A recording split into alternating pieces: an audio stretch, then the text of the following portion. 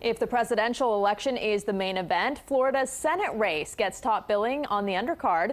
Tonight, Republican incumbent Marco Rubio debated his Democratic challenger, Patrick Murphy. CBS 4's Ted Scouten was there. He joins us live now from Orlando. Ted.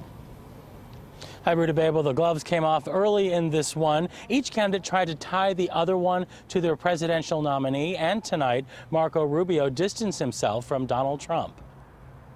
I don't understand how Senator Rubio can look himself in the mirror and still stand by Donald Trump's side after everything that's come out about him. Just minutes into this first Senate debate, Donald Trump is the main topic. Senator Marco Rubio tried throughout the night to frame himself as an independent thinker. I don't trust either one of them. And the job of a U.S. Senator is not to blindly trust the president because they happen to be from your own party. And Rubio tied Murphy to Hillary Clinton. I don't trust Hillary Clinton with classified information. She has proven that she cannot handle it and that she would expose it to foreign intelligence agencies as she has. The two sparred on issues that have dogged each of them throughout the entire campaign. It's shameful to me that we have a senator with one foot out the door who will not even show up to work. Think about what's at stake in this election.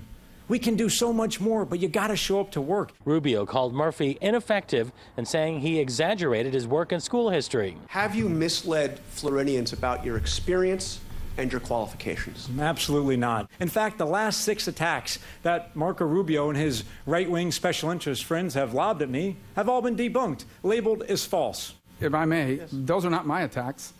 That's the reporting of CBS 4 in Miami and Jim DeFeedy, one of the most respected and I would say feared investigative reporters in the state.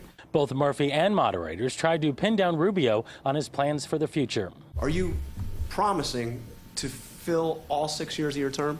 Yeah, I'm going to serve in the Senate for the next 6 years. So that's a God willing. So this means you're not running for president? I'm going to be a senator for the next 6 years on behalf of the state of Florida. And also tonight, both candidates were asked if they believe Donald Trump's claims that the election is rigged. Both of them said no. Marco Rubio went on to say he wishes that Donald Trump would stop saying that. Live in Orlando, Ted Scouten, CBS 4 News Tonight.